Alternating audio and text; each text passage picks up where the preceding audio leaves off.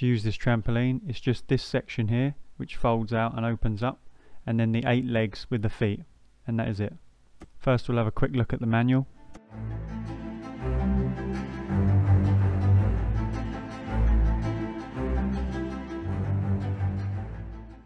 Here you can see the 8 anti-slip foot pads and the 8 metal poles which will screw on to the trampoline frame. It also comes with 2 pins which will slide into the frame to lock it in place. Now I'm going to attach all the anti-slip foot pads onto the metal legs, the end that doesn't have the thread, as the thread will screw onto the frame of the trampoline. These are the legs of the trampoline which allow this trampoline to stand 26 centimeters high off the floor. Now let's have a look at setting this up. Place on the floor and pull out the sides. Now I'm going to lean it up and stretch it out. There is a resistance when trying to do this, but just keep pushing and all of a sudden it will go past that point and open up and go flat. Now the trampoline's open, we're going to clip in the pins to secure the frame. The trampoline does stay open, but this will make sure that the trampoline cannot close.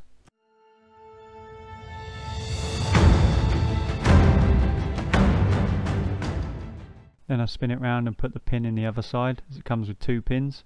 Now we're good to go. Now we just add our 8 legs. Here we can simply screw them in by hand. Keep screwing till it goes tight, and do the same for all 8.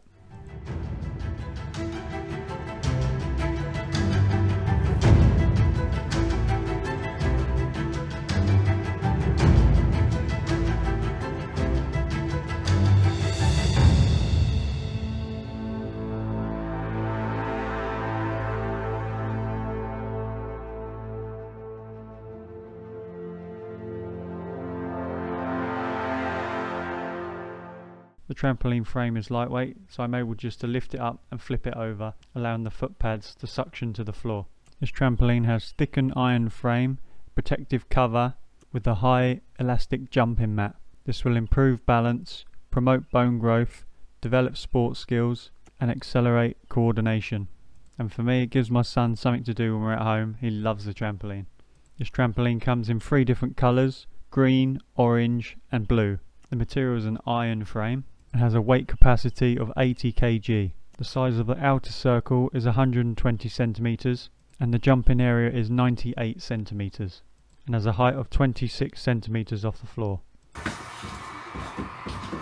The jumping mat is also waterproof and easy to clean. You can buy this trampoline on eBay or Amazon. It's priced around £55.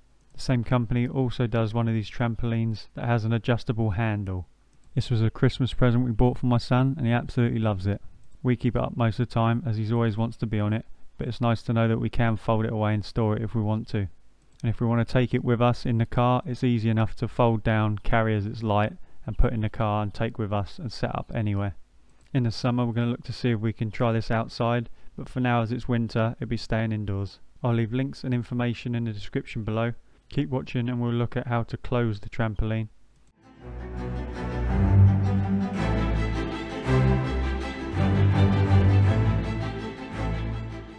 Once you're ready to dismantle, flip the trampoline over and unscrew all 8 legs. Now what I do is stand side on at the trampoline, hold my left hand in the middle of the trampoline, my right hand at the edge of the trampoline, with my foot also holding down the frame, and then I'll simply pull towards myself. Be careful when closing because of the tension of the bungee cords. Once you've done this a few times you'll get used to the resistance from the cords.